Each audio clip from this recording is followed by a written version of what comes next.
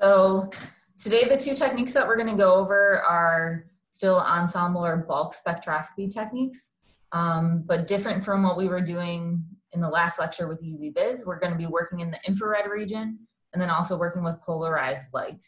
And both of these methods, I would say, are low resolution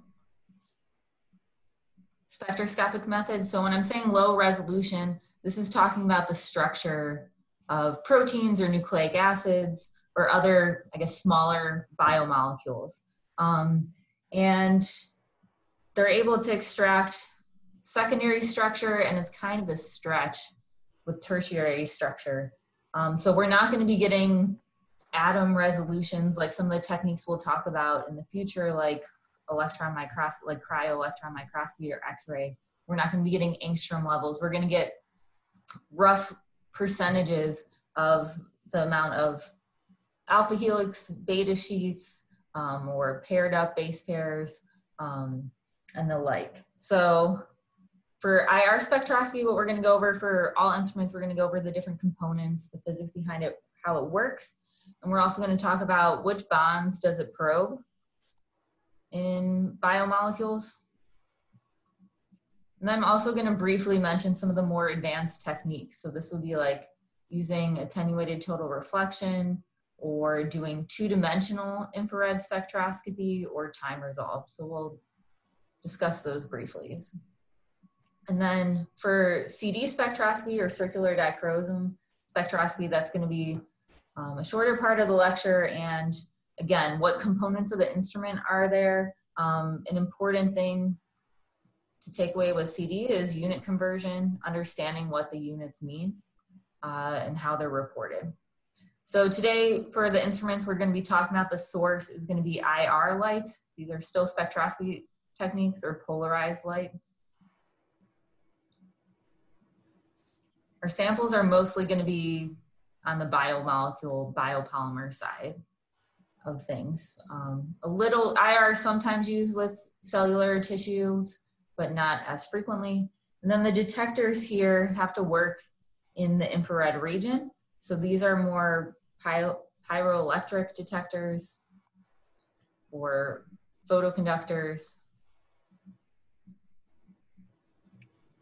or even they use the property that infrared light produces heat. They can also use thermoelectric detectors as well. So jumping into infrared spectroscopy, do you guys remember from last lecture what the infrared range was that we defined? Either with the chat or speaking up.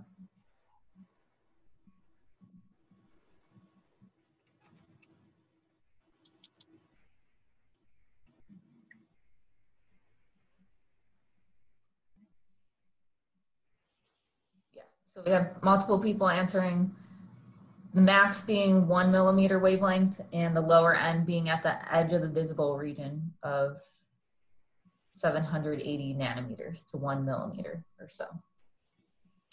And then which electronic transition did it probe? Yeah, vibration. So that's what we're getting at with infrared. And I would say for biophysics application, this,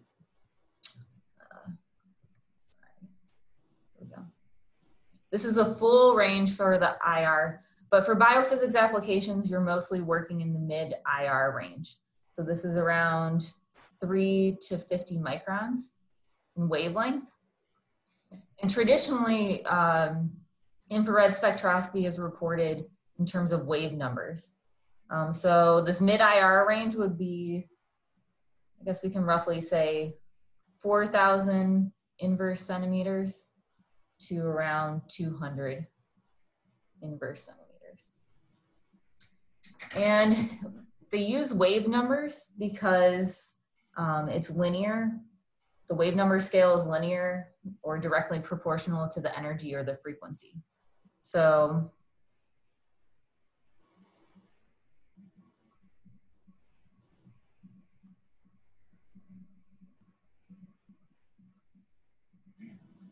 or the frequency of light. And I show here like a typical report of how IR results are shown. So more often than not, you'll see percent transmittance instead of absorbance versus the wave number here. So that's where you see that this looks like it's upside down. But with more specialized IR techniques, or depending what people are measuring, sometimes they'll actually report this as absorbance, and you'll see the more typical upwards looking plot. So pay attention when you're looking at IR spectra of what the y-axis is.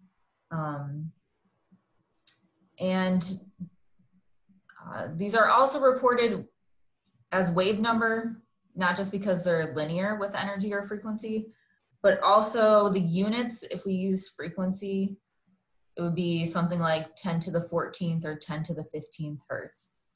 So just the scale of those numbers, in the IR community, they find it more reasonable to use wave numbers as well. So remember that the conversion for wave numbers, the units are inverse centimeters. And this would be 1 over the wavelength, if you're reporting the wavelength in centimeters. If you're reporting the wavelength in microns or nanometers, just make sure you use the correct conversion factor with that. And then if you're converting between frequency in units of hertz, you would then have to get the correct scale by using the speed of light, again, in units of centimeters per second, or taking the proper conversion between meters per second to centimeters per second. So always make sure you're doing your dimensional analysis correctly if you're trying to convert between these. We talked about how this measures vibrational states. And you can get at what the quantum levels are, what energy ranges this is probing, based on the classic harmonic oscillator and then also the quantum harmonic oscillator. So these vibrational states is important in infrared spectroscopy, that you're only going to be able to measure changes in a dipole moment.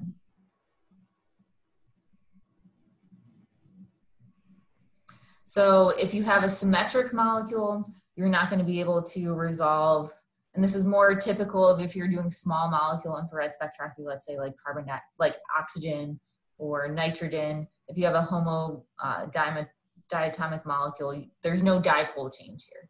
So, but if you have something like carbon monoxide, you'll be able to see that. With biomolecules, they're so large and they have quite a bit of asymmetry. You probably won't run into these type of problems of not having a dipole moment change. And if we think of the classic harmonic oscillator, the vibrational frequency would be 1 over 2 pi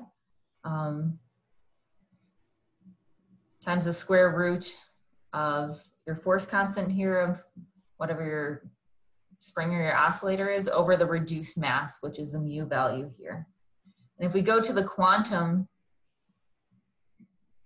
expression for the energy between vibrations, looks very similar to the classical one, where you have your quantum vibrational number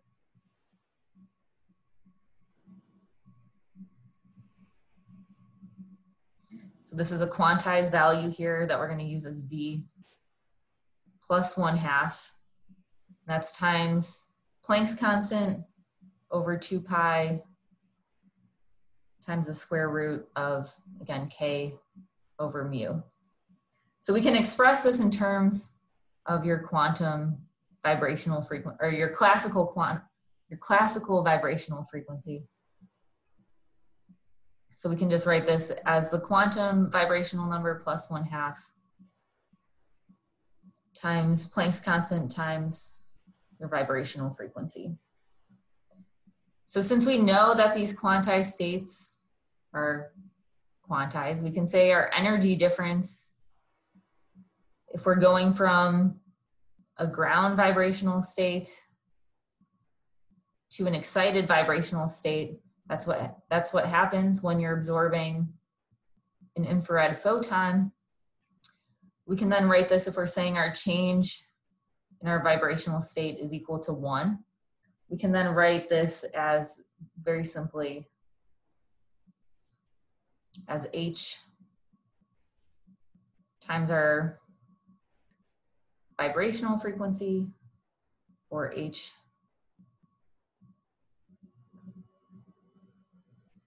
times that quantum number, or delta V, sorry, the change in the quantum number, which then would be h over 2 pi times the square root of k over the reduced mass. So this is a very easy way to then, if you know what vibration you're looking at, you would just have to calculate what the reduced mass is, the rest of, and what k is. And then you can calculate what delta E would be, and that energy, you can then convert that to wave numbers. This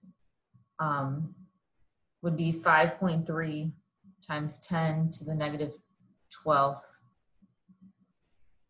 square root of k over the reduced mass.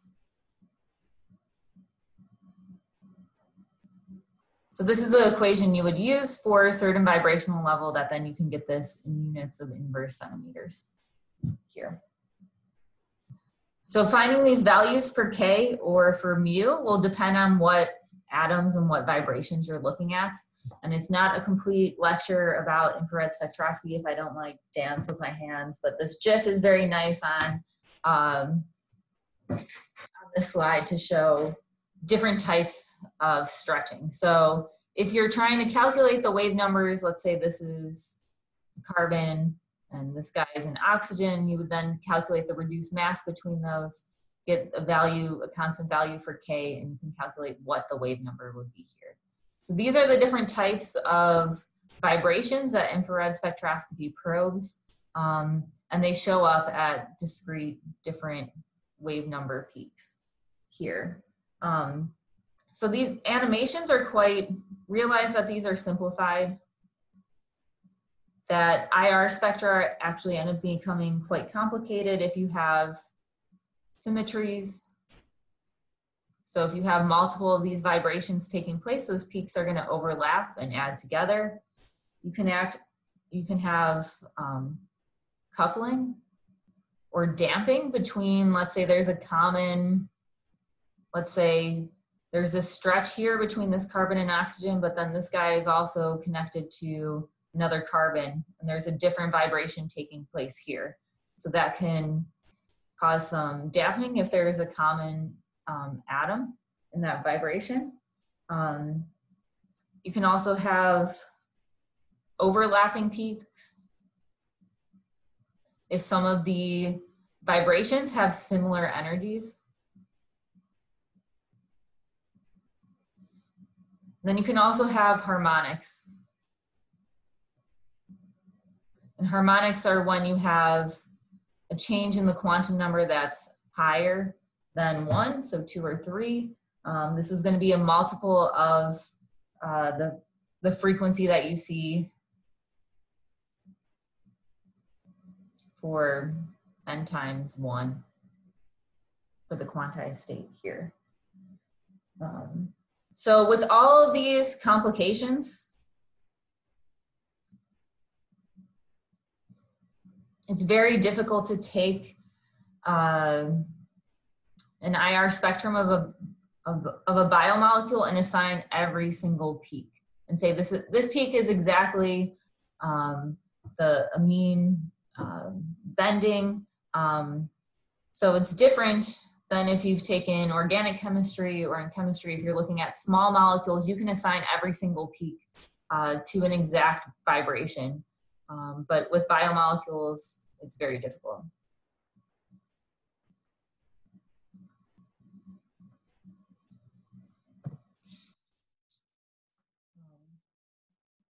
So if you're taking an IR spectrum, just like we went over with UV-Vis, I want to go over the different instrumental components.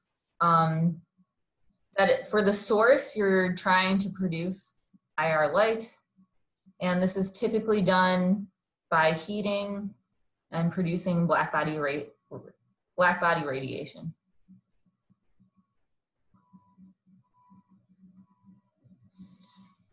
So typically you're heating, you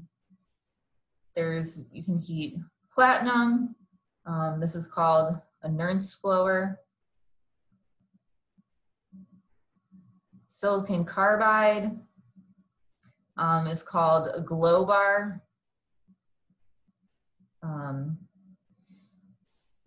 Niochrome wire. You can pass a current through mercury liquid. I don't know how commonly these are used now, but that will get you the far IR. Or you can use a tunable carbon dioxide laser. So these are common sources. And for the heating black body radiation sources, you're heating these metals up to around 1300 to around 2000 Kelvin. So there's typically around your source, there's also some water for cooling the lamp.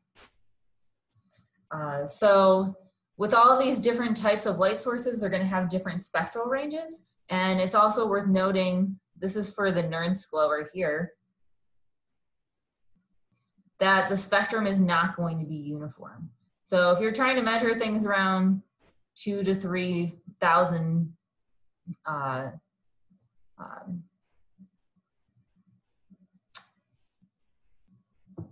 nanometers, like you'll have good intensity here, but as you move into the far UV or far IR, like your intensity decreases. So this is where you might have to use the mercury arc lamp and the like. So understanding and calibrating for these dips and intensity, be aware that your spectrum may not be uniform.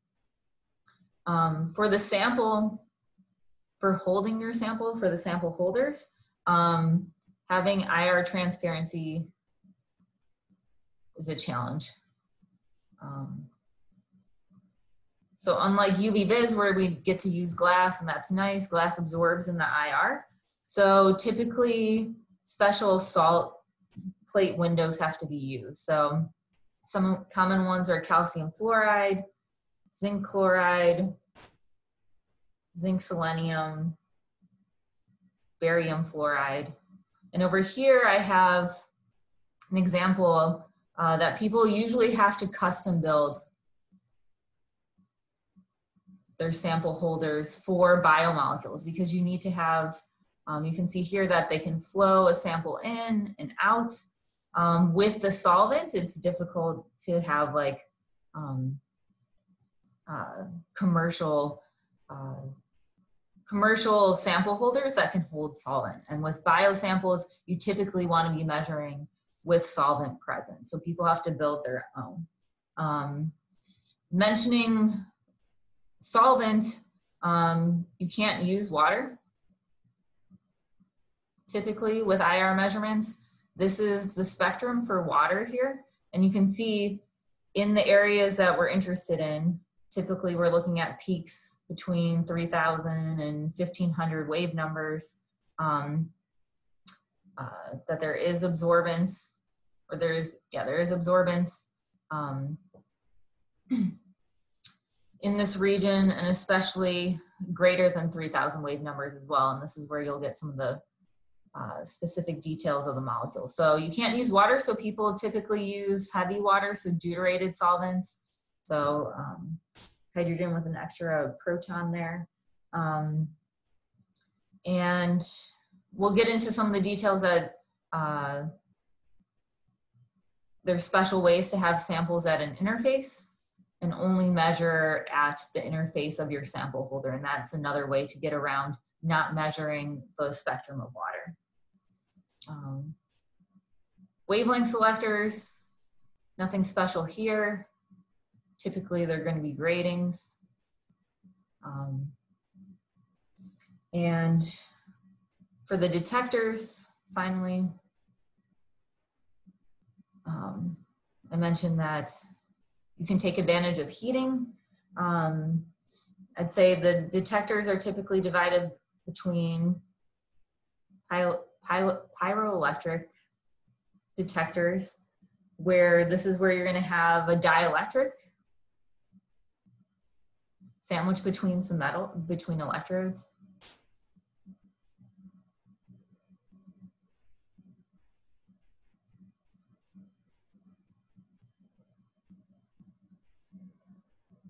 And this creates a temperature dependent capacitor.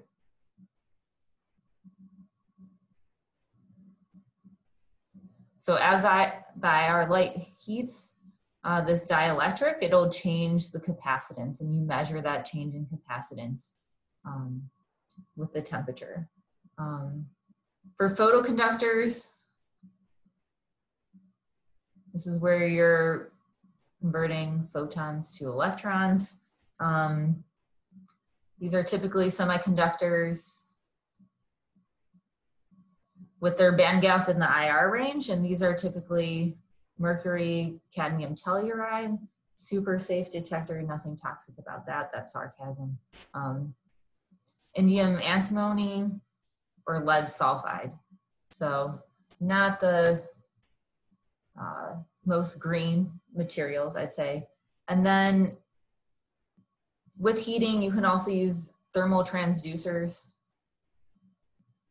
These are more on historic instruments. They're not used anymore since semiconductors are a lot cheaper now.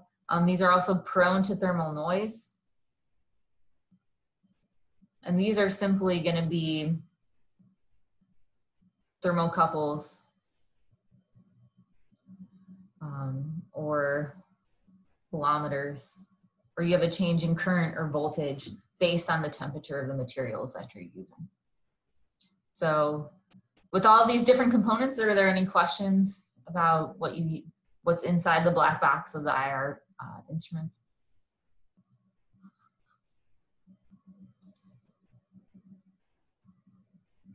Okay. There is a question. Do pyroelectrics have the same thermal noise issues?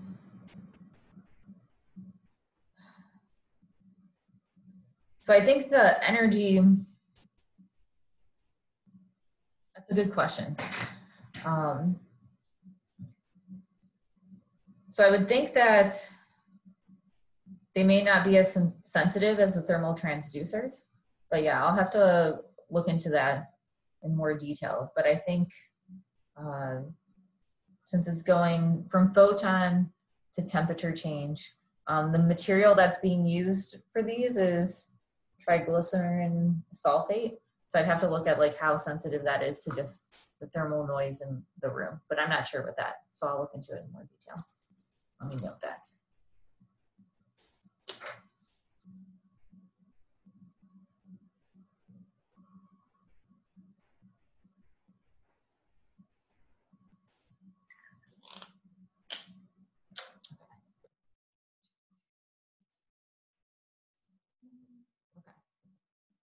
So yeah, just pointing out these same tables that we talked about in the last lecture and that are on Canvas. You can see that we're focusing on the right-hand range here. So you can see the different salt plates that are used for IR spectroscopy. That this is kind of the range we're working in. That gratings and interference filters will work. And then all the different lamps are shown here. Along with the detectors. So you can see the difference compared to the UV vis that we discussed. It's completely different detectors and lamps to be able to work in that IR range. It's important to note that most infrared spectroscopy that's being done today is a Fourier transform infrared spectroscopy, where we're using Case's favorite instrument component, the Michelson interferometer.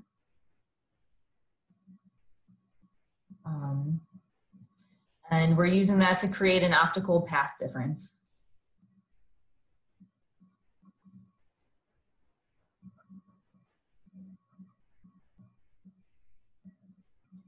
So we have our IR source here, if it's our glow bar, our Nernst glower, or the like, and we're passing it through, and then this is a beam splitter where in the infrared region, it's gonna be mylar coated plastic typically. So it splits that beam 50-50. It's gonna send 50% of the light to this fixed mirror. It's gonna send 50% of the light to this moving mirror where the position can change. And the rate that we're changing that position will give us our resolution, which I'll go over. That light is then reflected back from these mirrors and it's recombined. It passes through the sample and goes to our detector here. You'll note that this schematic for FTIR also has a helium neon laser, and that is used as a separate detector over here, and that's to calculate what is M. That's the control there. So you're going to be creating this optical path length difference so you can collect your data in the frequency domain instead of the time domain. So with this change in the path length, we're going to have this fixed distance here, F, and this M distance that's going to be changing. And we're going to be able to calculate the retardation factor. So that's going to be lowercase delta, and that's going to be 2 times M minus F. So the 2 here is coming from the fact that it's going to the fixed mirror and then coming back. So it's 2 times this value, and the same for M. And calculating this value will show you if you're going to be having constructive or destructive interference here. And if we want to know what our resolution capabilities are in the frequency domain, this is going to be 1 over this retardation factor here. So the reason that most instruments are Fourier transform instead of time domain IR spectroscopy is based on the frequency of IR light. So if we were working at 10 to the 14 hertz or so in the time domain, this would be too fast of a change to detect.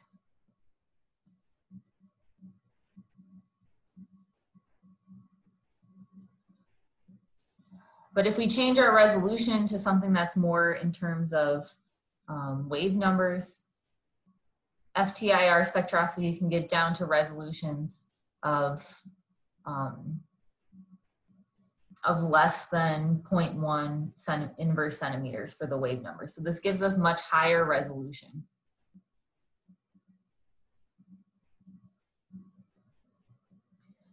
So I'd say things before the 1980s was mostly time domain IR. In the 1980s, we shifted to Fourier transform IR, but these were huge instruments and they were super expensive. They were around like 100K or so. And then since the 1980s, now FTIR is the same price. It fits on a benchtop, and this is going to be the most routine infrared spectroscopy that you can use. So it also helps with the detection limits and signal to noise ratios. And you take, just to point out that this is in the frequency domain here, and then you do a fast Fourier transform, and then it will be your time domain spectrum. So I would say also key in the 1980s would be like the computation was also key. So you could do this fast Fourier transform easily on a desktop computer next to the instrument shown there. So all the data that I'll be showing, that's going to be with the FTIR, and most biophysical papers that you read will be with FTIR. I'd also like to mention a few other geometries or specializations with infrared spectroscopy that you may see, especially in the biophysics literature, that there is attenuated total internal reflection, IR, or ATR. And this is taking advantage of total internal reflection of your light. So if you have your lights, if this is normal to your sample, if you pass this at a high angle here, and the angle that you're passing your light through your sample crystal here is greater than the critical angle based on some Snell's law, if you guys think back to your optics, you'll have most of the light reflected back. But there is a small amount of light after this reflection that passes through the sample, and that's what we call an evanescent wave. And this decays exponentially. And for IR light, it's going to be probably 500 nanometers or so. So you're looking selectively at the interface. So these are typically used for, if you want your sample, we'll talk about self-assembly of lipids. It's very good to use with, and oils, that you can have a monolayer form at that interface. Or you can also have your proteins, if they'll form and stick to the interface, you can selectively look at what the structure is there. So this is a way where you can, since it is decaying exponentially with the distance, I'm plotting here distance in Z versus that intensity. It's a way to remove some of the effects of the solvent. So these are typically add-ons to infrared instruments. It'll be a nice large crystal that you use. That's something to ask if you're going to be trying to do IR spectroscopy. Another more specialized technique that you'll see in the literature possibly would be time-resolved infrared spectroscopy. So you're changing something over time, and this is actually problem 9 in the problem set, where in that problem they're doing a temperature jump, or you could do stop flow, where you're changing, you have a flow system and you can introduce a new solvent. People will do hydrogen deuterium exchange with this, where they want to see, let's say on a lipid membrane, they'll send in new lipids that have deuterium instead, and they'll see those peaks change. So this is how you get some time information. So time resolved could be something as fast as nanoseconds to hours, depending on what type of change that you're introducing. For multidimensional IR, and if you're doing ultra fast, these are typically techniques that are doing pump probe. So you have 2 lasers come in, a laser that measures at the start, then you have another photon come in some time later that's going to probe or cause some change. And then you can send in sometime later another measurement pulse. So here, this would be one measurement. This will be another measurement on the 2 axes, and a traditional, there's no time change, that's going to be on the diagonal here. But then you can get these different peaks that change with the time delay between those measurements and what probe you're doing, to see how different vibrations couple, how energy is exchanged, and the like. So this is much more advanced. This is an example for a protein, and you can see the time scales here going from microseconds to milliseconds. And I would say if you're interested in like really advanced spectroscopy, these 2-dimensional and multi-dimensional infrared spectroscopy is a cool technique. It's a somewhat complicated technique, but you can get a lot of information and a lot of details at the molecular scale. So people are looking at how even just water is organized around proteins and biomolecules and the like. So it's a specialized field, but it's really cool. So if you're interested in that area or infrared spectroscopy, I can point you to some groups. And I would say they're really some of the best spectroscopy groups with crazy skills to be able to work at these ultra fast time scales, to be working in the infrared, because setting up custom home built infrared spectroscopy, you can't see the lasers that you're aligning. So there's a lot of cool specialized optical building taking place there. So I pointed here for this data here. Andrei Tokamakov is at University of Chicago, and then Carlos Baez is just started his group at University of Texas, and they're doing really cool stuff. Okay, so getting into, let's talk about more of the biophysics and getting into the applications. And I've listed here biopolymers because that's really talking about if we're viewing proteins as a polymer of amino acids and the like, nucleic acids as polymers of those nucleobases. That's the scale that it's typically used at, if you think back to chapter 1. So I mentioned that for biopolymers, biomolecules, it's in the mid-IR range is the typical vibrations that you're looking at. And the absorption in this mid-IR range is quite small. So the absorption is typically 0.05 to 0.1% change. So because the absorption is so small, that's why FTIR is key here, that if you didn't have the FTIR, you wouldn't have that low detection limit to be able to see these small changes. So on this slide, I want to focus on proteins. And that typical vibrations have to do with that are probed are the hydrogen bonding related to secondary structures. So this figure over here is from our first lecture, if you remember, the beta sheets versus the alpha helices that you can see where these hydrogen bonds are forming across the amino acids to form these different secondary structure components. So you can discriminate between beta sheet, alpha helix, the random coil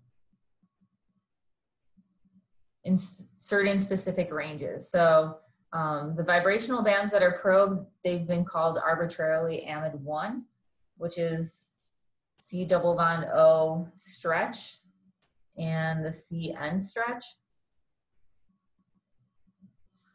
So you can see the CO stretch here and the CN stretch in those amide bonds. So you can see an example spectrum here where this amide 1 bond is pointed out. So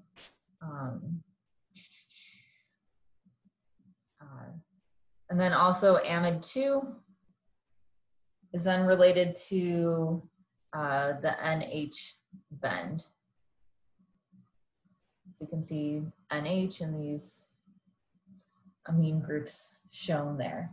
So that's shown here. So typically in this range around 1500 to 1700 wave numbers, you can see that for amide 1 here, these peaks where they're located at will change based on if you have an alpha helix, a beta sheet, disordered, or the turn.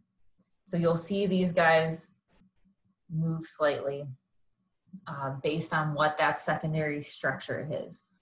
You also see here that there's like amide 3 noted, or amide A, or amide 4, and those are typically like a combination of different percentages of 4 or 5 different stretches. So this is going back to when I was talking about how complicated biomolecule spectra are. That's where it shows up here, that you can start to see like these peaks are overlapping. Like this is 20% of a CN WAG or something like that. So using the amide 1 and amide 2 peaks, you can get hypothetically a percentage of alpha helix and beta sheet structure and the like. I would say more frequently with proteins, you're going to probe some change.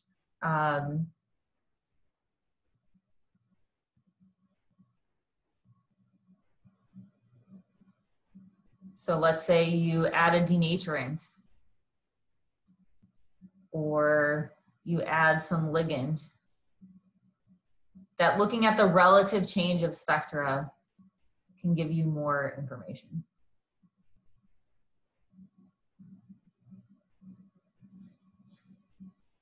Okay.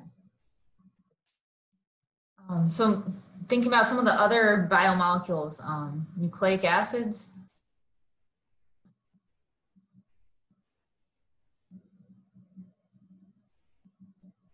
These are typically probed with the C double bond O shifts with base pairing.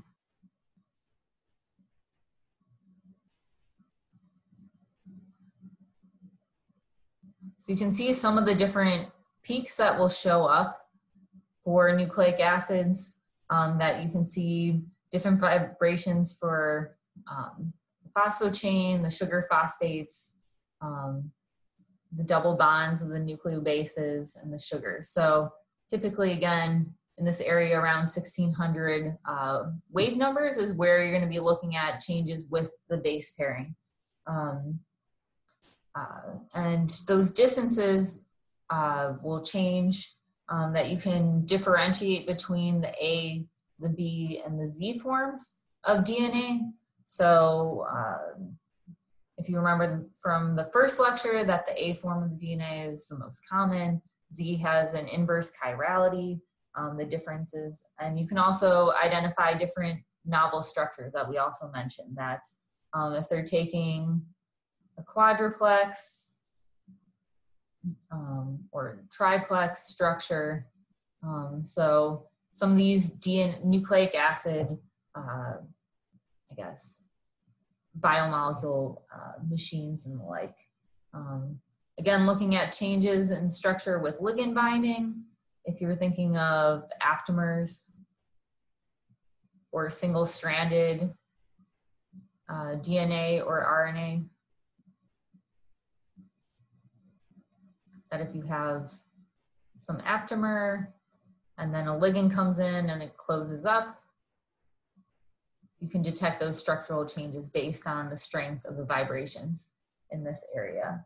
And also local environmental changes with the structure, to the structure as well. So again, just like with the proteins, conformational changes can be measured with some perturbation with relative changes.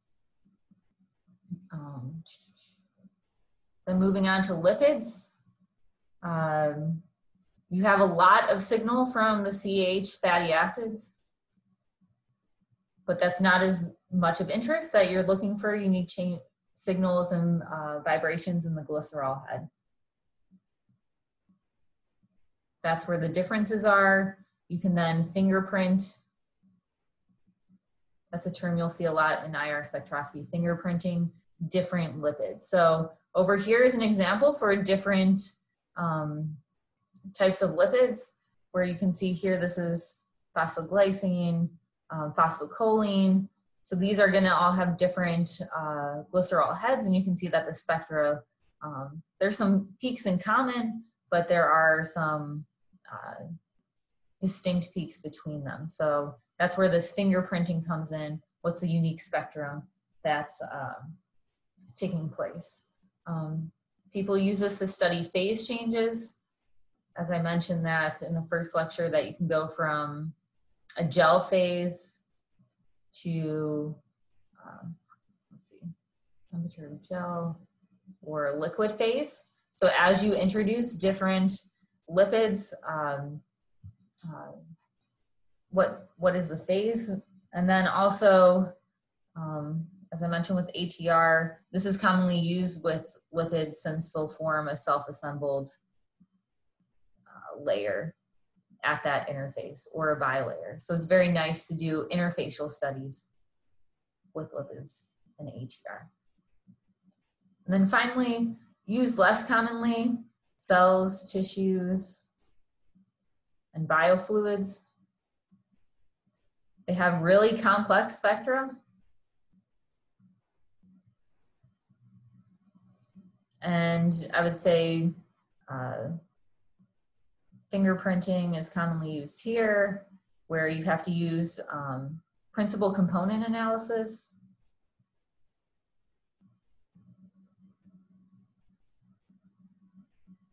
To try to group or find different information in a lot of data, or doing like machine learning applications to try to see if you can identify different tissues or cell types. So you can see here in this spectrum, you can see there's a gap in the x-axis here. But you can see these are very different tissues. You have brain, you have bacteria, you have synovial fluid, and these spectra look quite similar because of the extreme complexity within them. So that's why I would say just simple human identification would be very difficult with this, and is why you have to use these more advanced computational techniques to try to see, can you resolve something or not?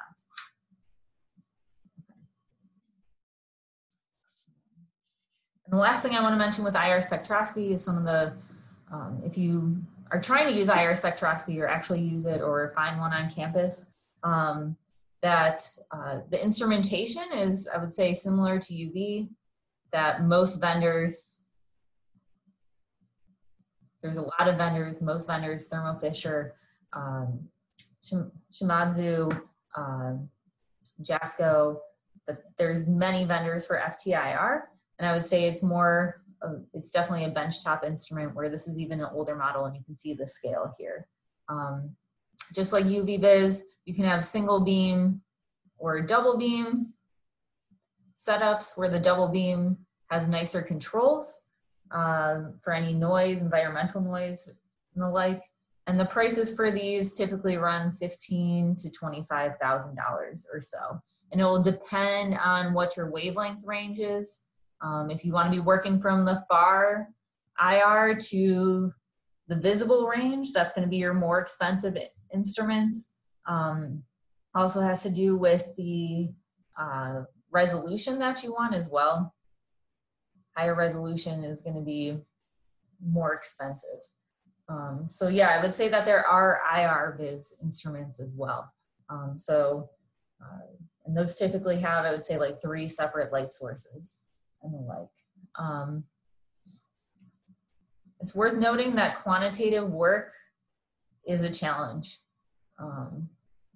that you need to be done, it needs to be done carefully.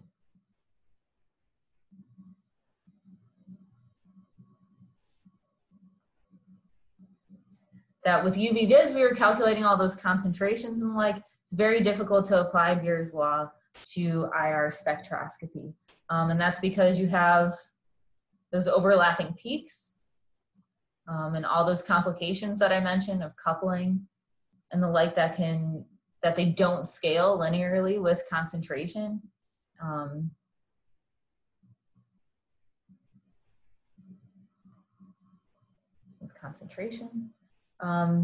an important thing is that the sample cell path lengths are not well known.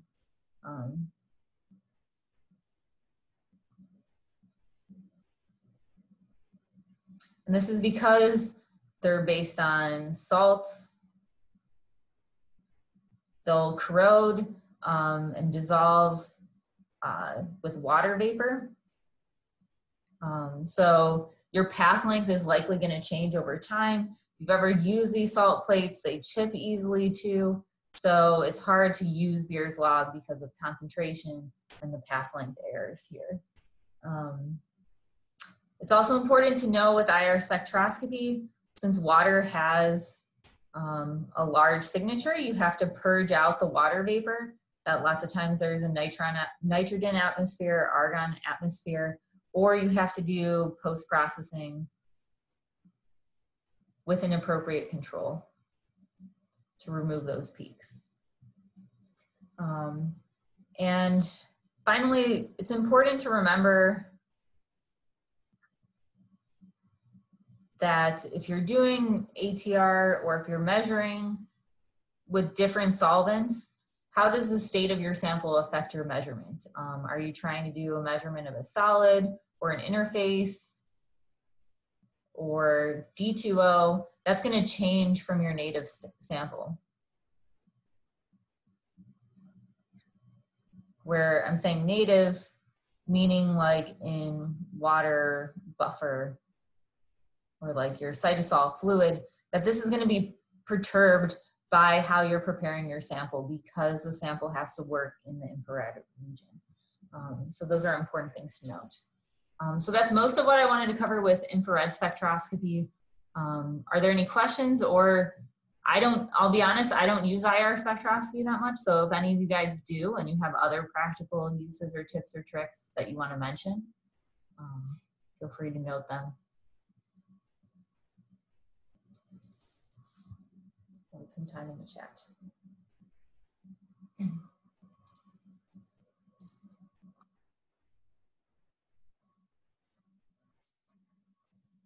Okay, so I'll move on to CD spectroscopy. I just have a couple slides on this. You'll often see CD spectroscopy used in combination with IR spectroscopy as well, since they both give secondary structure information for molecules. And this takes advantage of the fact that almost all biomolecules are chiral. We're a reminder of chirality, meaning that if you take the mirror reflection of this molecule, that you can never overlay them. So similar to your hands, that they're mirror objects, but you can't get them to line up. So we mentioned in the first lecture that most amino acids are going to be the L configuration, most sugars are going to be the D configuration, and you'll also hear chirality referred to as birefringent.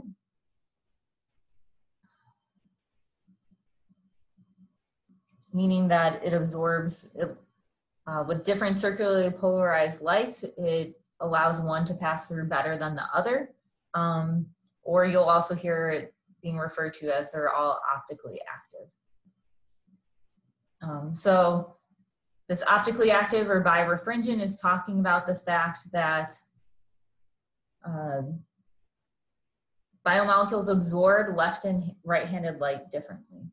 So circularly polarized light, the absorption of the left-handed circularly polarized light versus the right-handed circularly polarized light, it doesn't equal 0. And this is, if we plug it into Beer's law, what this means is that the molecular extinction coefficient for left and right-handed light is different.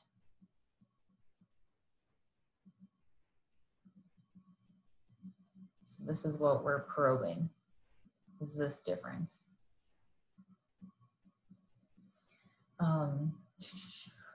So traditionally, CD spectroscopy, it measures this difference in absorbance, but then it's converted to something called molar ellipticity, which we'll refer to as theta. And this is all for historical reasons.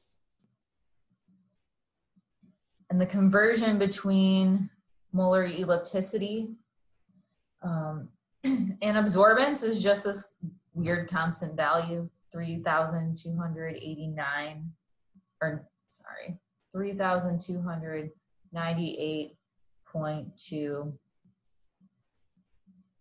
times your absorbance over your path length and concentration. That's times your difference in absorptivity. And I'm not going to go into the derivation, but where this constant comes from is going from like radians to degrees. It also has to do with like a Taylor expansion for an approximation and the like. So that's where you get this constant value here. So the components for a circular dichroism spectroscopy instrument is your light source. Draw a light bulb really bad. It's going to be a xenon arc lamp. And what comes out of that is it's going to be light, it's going to be white light, and it's going to be unpolarized. But we want to measure this, the difference of absorbing circularly polarized light. So what we have to do here is we have a monochromator to select the wavelength.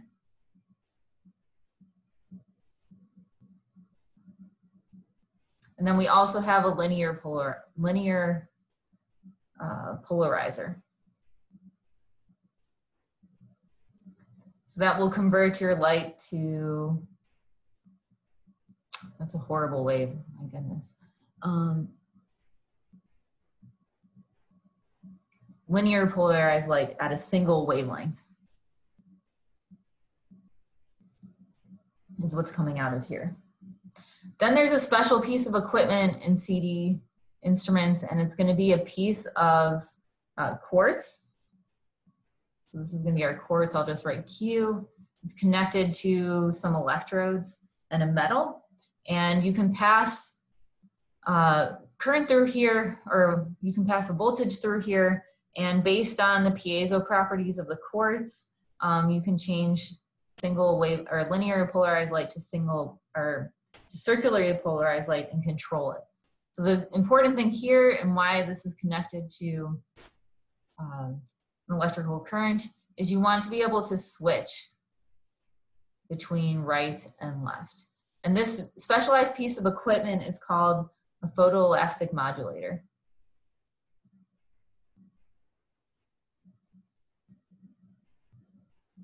Or PEM.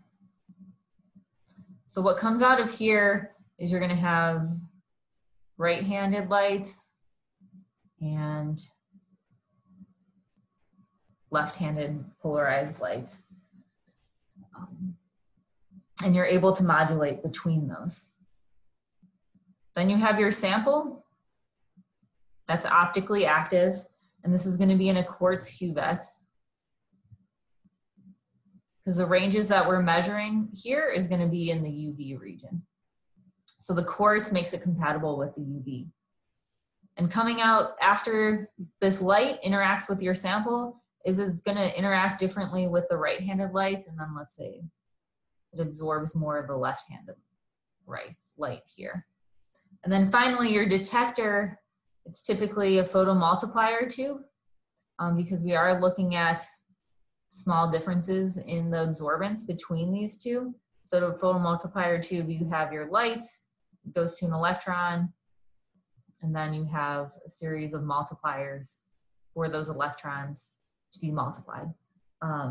So this has a high gain. That's the importance of using the photomultiplier tube in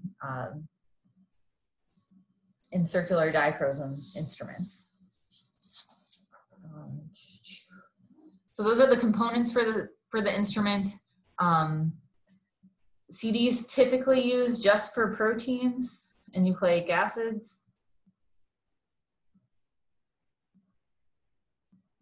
And similar to how we were talking about the UV vis, this is in the UV vis region.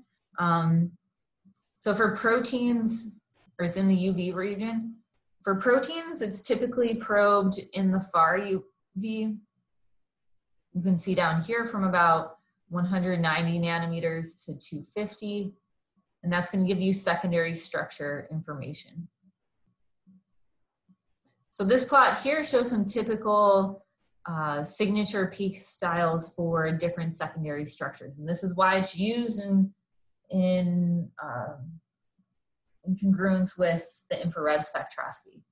So you can see here that a signature for the alpha helix is typically very strong. You have a high peak in the very far UV near 190, and then there's typically peaks around 222 and 208 or so.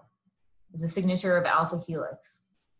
While with beta sheet, you can see that there's a peak more around 200 that's positive, and more around, I guess, like 217 or 218. So those are the peaks that you're typically looking for, while a denatured or random coil you can see in light blue, or this extended structure that if you have a random coil or denatured, there's not as clear peaks that you're observing. You can also use the near UV, where again it interacts with tyrosine and tryptophan and cysteine, just like when we were talking about UV vis.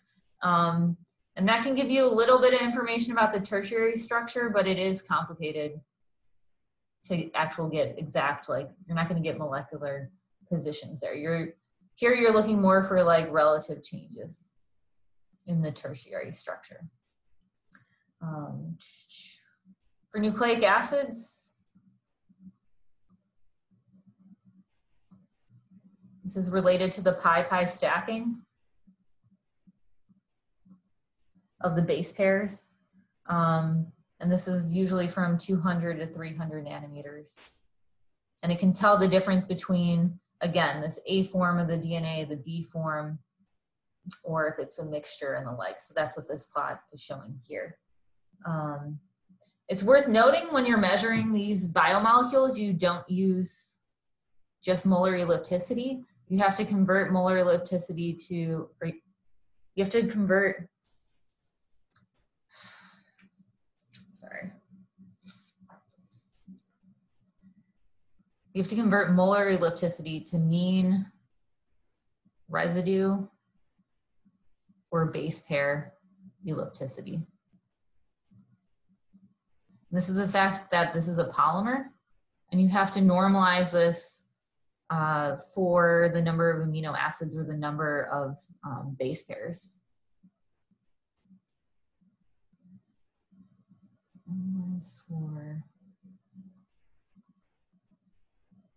And this is relative to have this concentration, and if you're comparing different proteins and the like. So with these spectral signatures here for proteins, I have an example of some CD spectra that I actually took during my postdoc.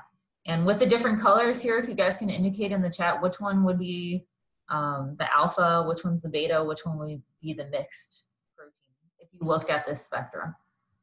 Wait, Professor Kisley, quick question. In the previous slide, what did AA stand for again? Amino acid. Oh, amino acid. Yeah, and then BP is base pair. So just some shorthand there. Okay. Or also, if you have questions, feel free to ask them. Okay. And another question is from Andy: is would this be for the? Can you clarify with your question? The P rotating as a quarter wave plate. Yeah. Instead of this modulator, is it just a quarter wave plate, basically? Or, I mean, same idea? Yeah, it's a similar idea to the quarter wave plate. So an alternative to using this photoelastic modulator would be a way to switch a quarter wave plate or rotate it very quickly to switch between right and left-handed polarizations. But instead, like the PDM is just a way to do that much quicker. I see. Okay. Yeah. Thank you. Okay. So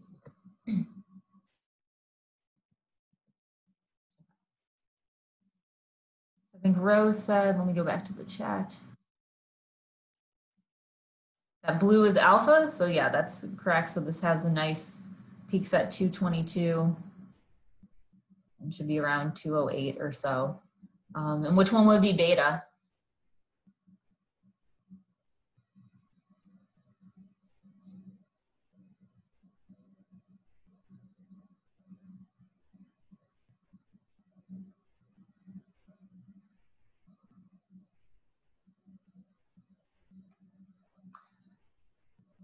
So Rose mentioned green. So this one, it has very, yeah. Let's see, Dushani has red as beta. Yeah, so here, the WW, this orange curve would be the beta structure. So it has a stronger positive peak over here. If we go back to,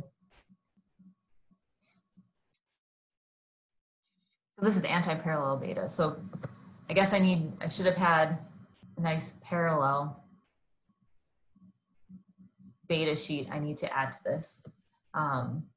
So this is actually parallel beta. So I'll add that to Canvas. Let me make a note. Then by process of elimination, then you can say that the green would be both. I would say if I didn't know anything about this protein and I just had that spectra, I would say that it would be alpha helix, but it depends on the percentages. And with these proteins, we knew what their structure was. This was just confirming that they had the expected structure. So these are the ribbon diagrams for these proteins. So you can see this lambda 1, 2 is all alpha helix. And we have this in the table here. It's 71% and 0% of the random coil. The beta has 34% beta and the PGK, the green, has a mixture. So I did want to show this because the mixture, you could possibly deconvolve from a CD spectra what that percentage is, but you can see it can start to get complicated. So this is again why infrared and CD spectroscopy are used in combination together, because both of them aren't the most clear, exact technique. So they're typically used in combination. And then finally, I want to get into quickly before the end of some tips and tricks with CD spectrometers. I would say it's more specialized. There's only a couple of vendors. You typically only see JASCO or Aviv as the vendors. And every single campus that I've worked on, there's only like one or two around. And it's typically, you can find it in shared equipment, but it's typically housed in one lab. So here at CASE, in the protein expression, it has a really, I think this is the acronym for it's the protein expression and characterization facility. And that's in the biophysics department in the med school. This is in a specific lab, and they have an Aviv instrument. And then over at the Cleveland Clinic in the Lerner Research Institute, they have a JASCO CD. So you really have to like seek them out. With the setup of the instrument, this is a typical JASCO instrument. You can see that there's some gas being fed in, and it's always going to be connected to a liquid nitrogen gas tank, and you feed in nitrogen gas. Because the xenon arc lamp, it can produce ozone, and ozone absorbs UV light. So if you want to be able to do your measurement, you have to make sure that you purge that with nitrogen. You can also see here, this is a water cooler, and there's typically a Petlier device that if you want to change the temperature, these guys here are for injecting solutions. So you can do, again, like a stop flow experiment, and these are all add-ons. So if you want to see how your protein secondary structure is changing with the addition of a ligand or with temperature, there's typically those additions, but you have to make sure if you're picking an instrument, do they have those additions? I would say for protein structure with the alpha helix, there's that nice peak at 190 nanometers, but you have to have very nice cuvettes to be able to measure 190 nanometers. So you can even see in this slide over here, I actually cut it off because in 190 it started to go all crazy because I didn't have a nice cuvette. So people will be like, oh yeah, you just measured a 190, and you have to be careful with that. And then the last thing I just want to mention is every single CD, I've typically used JASCO instruments, and every single one of them in this lid that's right here, you load your sample into the instrument, you close this lid, and the lid never stays shut and light gets in. So I don't know why, they've never really fixed that, but every single JASCO instrument I've used, there's always a huge pile of books next to it that you put on top. So that's just, you might run into those issues with not just CD, but other instruments as well. So that's why I wanted to cover today with CD. Any questions with either instrument right now?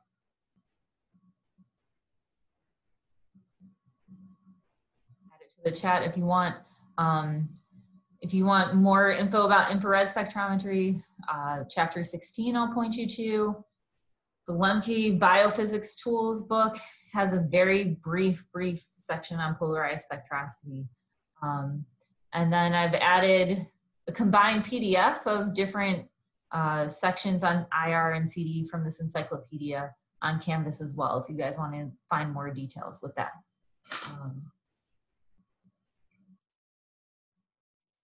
That's what I had, and let me know if there's any questions with the problem set and stuff.